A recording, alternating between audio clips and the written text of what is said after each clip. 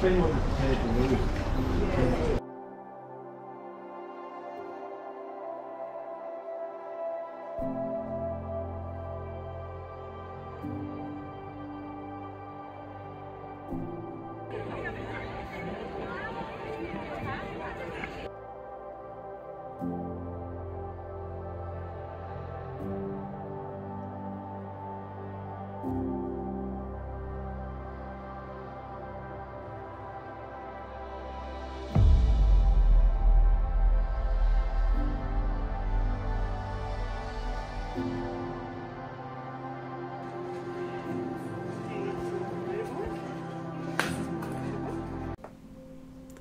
Macleay Valley Travel Sri Lanka Tour 2023.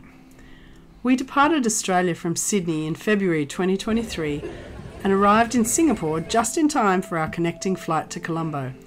After arriving in Sri Lanka, we met our guide and we were transferred to our hotel in Negombo. A leisurely start to the day to explore the jet-wing blue Negombo Hotel and the extensive food selections for breakfast before we commenced our tour of Negombo, which is located 37 kilometres north of Colombo and is well known as a classic fishing town.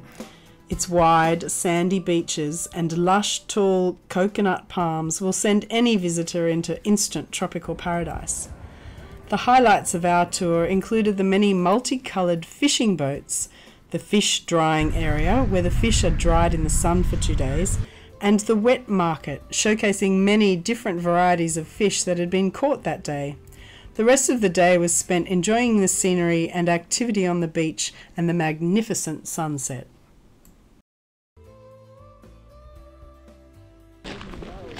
After breakfast, we set off for Anuradhapura via the Pinnawala Elephant Orphanage, which is situated approximately 90 kilometres from Colombo.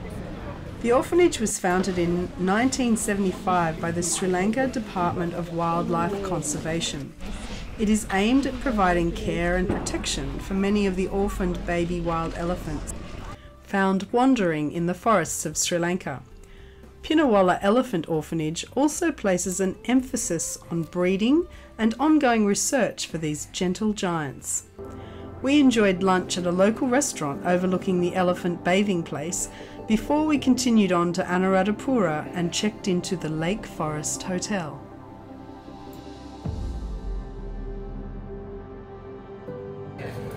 On the way, we stopped at a cigarette factory on the side of the road, all completely handmade.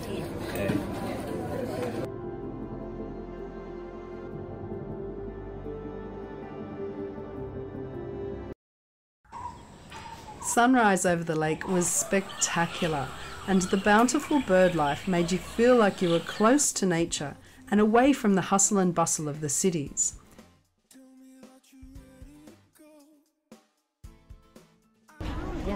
We visited the Anuradhapura Ancient Kingdom, which was the first kingdom and capital of Sri Lanka.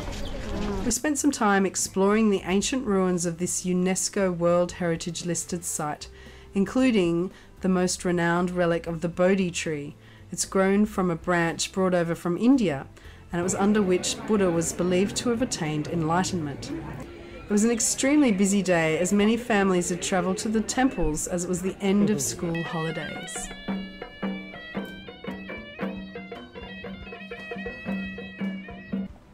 We then travelled on to Trincomalee, where we checked into the Trinco Blue by Cinnamon Hotel, located on the beachfront.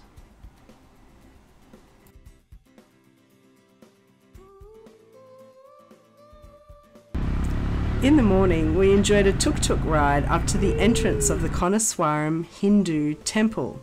This was also known as the Temple of 1,000 Columns. However, it was destroyed by the Portuguese in the 16th century when they threw all the columns down to the sea below. The temple was later rebuilt, sitting atop Swami Rock. Its prime location affords views of the ocean, whilst admiring the incredibly detailed carving of the statues. We spotted several monkeys making themselves at home in and around the temple. we walked down the road through the army barracks before viewing one of the largest and safest natural harbours in the world. The group discovered we had an aqua aerobics instructor in our midst, and after some persuasion, he kindly led a fun aqua class in the afternoon. This is high intensity cardio. It's totally up to you how hard you work.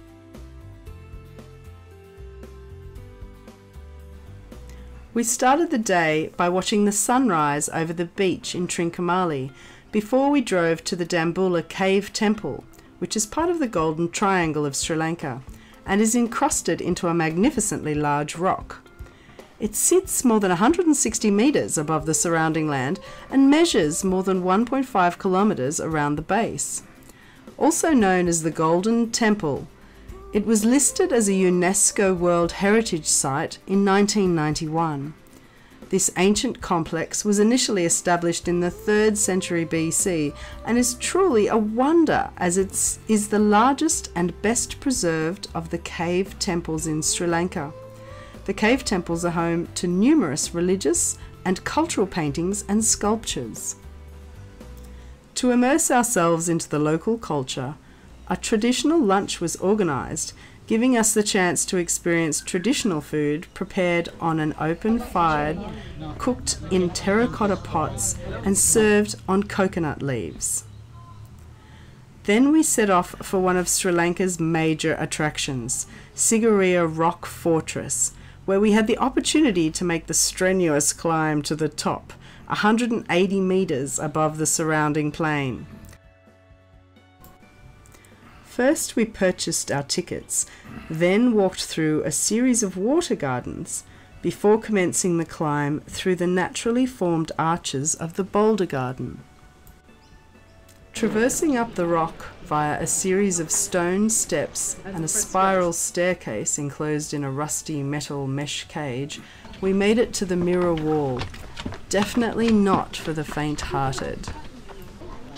One more section and we reached the lion gate, marked by the giant lion's paws. From here, our guide told us it was only 10 more minutes to the top. Up, up and up we went, and finally we reached the top, where we were rewarded with breathtaking views of the surrounding landscape. The fortress was built by King Caspaya from 477 to 495 AD to protect him from his rivals. It is a UNESCO World Heritage Site and is known as the Fortress in the Sky.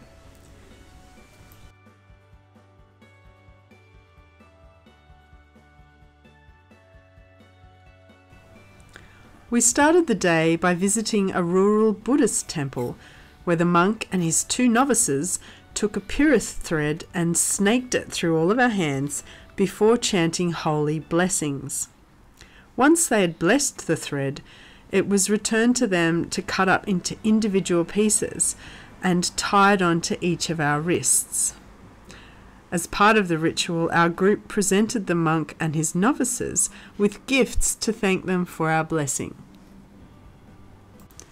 Within the temple grounds is a 2,300-year-old Bodhi tree grown from a branch from the original Bodhi tree, under which we gathered to learn more about Buddhism. Following our blessing, we were treated to a tractor ride to a local lake. Our local driver insisted on sharing the driving along the rural roads, passing a traditional bullock cart and a peacock. Into double canoes, we were paddled around the lake, enjoying the peacefulness and watching the bird life. We proceeded by bus to one of the poorest rural primary schools for a visit that had been arranged by Macleay Valley Travel and the local company Esna Holidays as part of their corporate social responsibilities. Kumar, our guide, had organised for a laptop and projector to be purchased and given to the school. In appreciation, some of the children were selected to give speeches, perform dances, and finally have a game of cricket, all under the watchful eyes of their proud parents. This was an incredibly humbling experience for all, and there was not a dry eye on the bus when we returned. Very warmly welcome to all at our college function. Today I am very happy to tell you giving this golden opportunities. So much thanks for you.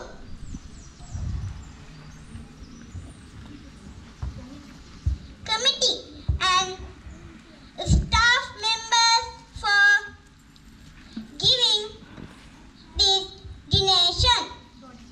donation. Thank you very much. Have a nice day. Oh, beautiful. The afternoon was spent exploring the grounds of our beautiful hotel, the Habarana village by Cinnamon, enjoying views from their lakeside location before another spectacular dining experience at the buffet that catered to all.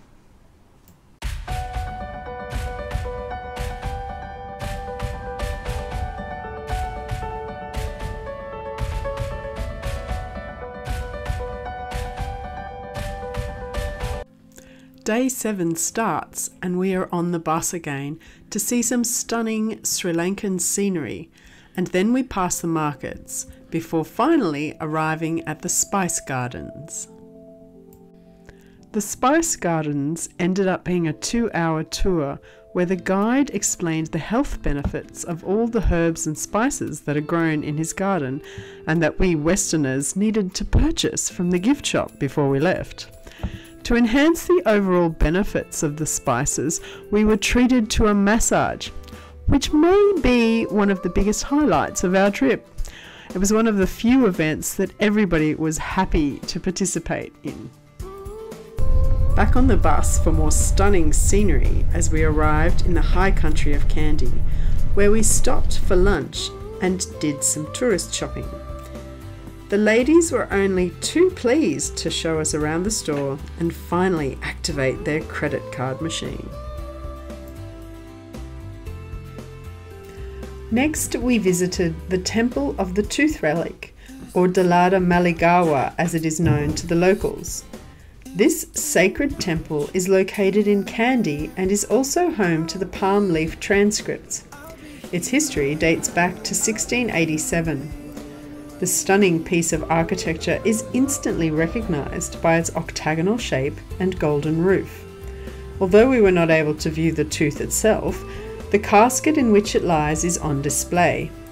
This casket is carried on the back of an elephant one day each year. For over 50 years, Raja the Tusker carried the casket during the ceremonial day. There is now a museum dedicated to Raja's memory. We passed through the audience hall, or Magul Madua, which is where the Kandian kings held their court.